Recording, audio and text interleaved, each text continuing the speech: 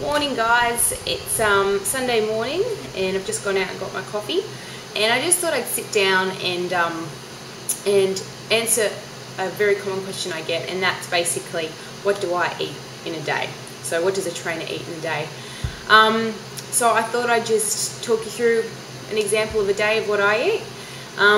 Basically in the morning my breakfast can vary between a few different things, but usually I have my steel cut oats. Okay, so I have my oats, say half a cup. I have almond milk, so I've recently switched to almond milk from cow's milk.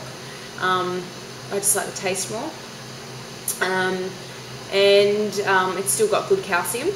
I usually chop up half a banana, put in blueberries, raspberries, I put in cranberries, which is so yummy, so they add that little bit of sweetness, and they're nice and plump, especially the organic ones, really yummy.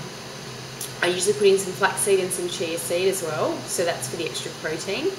And sometimes I'll put some coconut in, and then I drizzle some really yummy honey on top.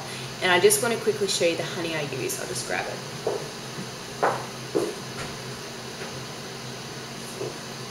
Alright, so if you want a really delicious honey, like I've tried so many, this one you can just pick up from Woolies or Coles.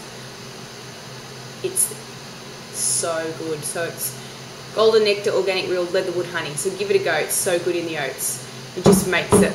So that's something I'll have for breakfast. Or I'll have French toast, so I'll get some really yummy sunflower sourdough, chop it up, whisk up some eggs with a bit of cinnamon, put the bread in there, put it on the fry pan, get it out, put that yummy honey on top, bit of really nice like vanilla yogurt, the berries and some nuts, and that is probably my all-time favourite. So that's an occasional breakfast that I'll have maybe once or twice a week.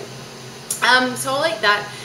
Then for morning tea, usually I have an apple with some ABC mix, which is almond, Brazil and cashew nut mix, and that's really yummy, and you can get that from the health food section of the aisles. And sometimes I'll have a piece of toast with that.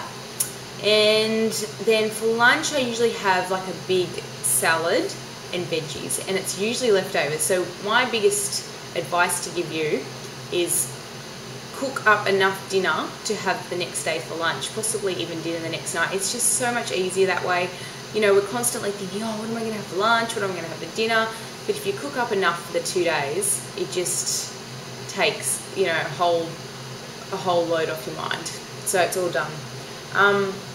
So I'll have all that. So, you know, in the salad I'll have cucumber, carrot, tomato, say spinach, rocket. I usually put in some goat's cheese, sometimes some nuts, add some protein, so some chicken or some turkey, some lamb, some salmon, so just change it up.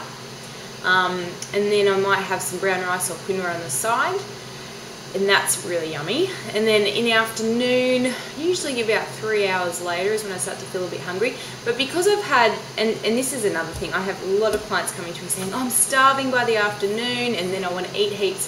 The thing is, if you have, for example, what I had in the morning, you know, breakfast, morning tea, lunch, by the time you get to that time, you're slightly hungry, but only slightly, and you only need something small to tie you over to dinner. And that could be a yogurt, or a handful of almonds, a few apricots with a few Brazil nuts, and then you have that, and then, you know, about 2 hours, 3 hours later, you have dinner, and, you know, whatever your dinner is, it could be a stir fry, it could be grilled fish, it could be a steak, it could be a pasta dish, but you won't feel absolutely famished that you need to overeat, so you would only have a small portion. And then I also get sugar cravings after dinner. So my biggest thing for sugar cravings is to have a Bengal spice tea, which is like a little bit, it tastes sweet.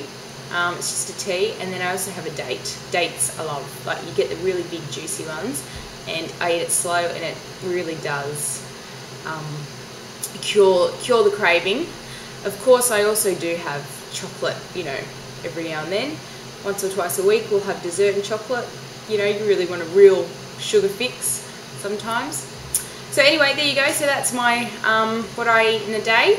Maybe I gave you some suggestions. If you have any thoughts or suggestions for me, feel free to comment below, and I'll speak to you soon.